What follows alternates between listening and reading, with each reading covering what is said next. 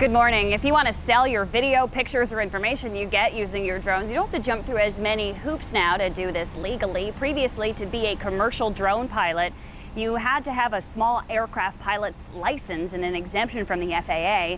The new rules make it much simpler. The federal government is lowering the barrier of entry today for businesses and people who want to make money using their drone.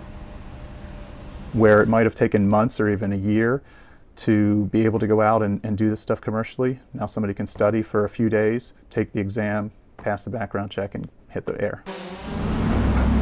The exam includes 60 multiple choice questions. Experts say this new process will mean more farmers in the Susquehanna Valley, home insurers, construction workers, even real estate agents will start using drones. There are still a few more rules that need to come into effect for package delivery to happen with drones. The FAA says they have to do several more safety tests before that happens. In Harrisburg, I'm Hannah McDonald. Back to you.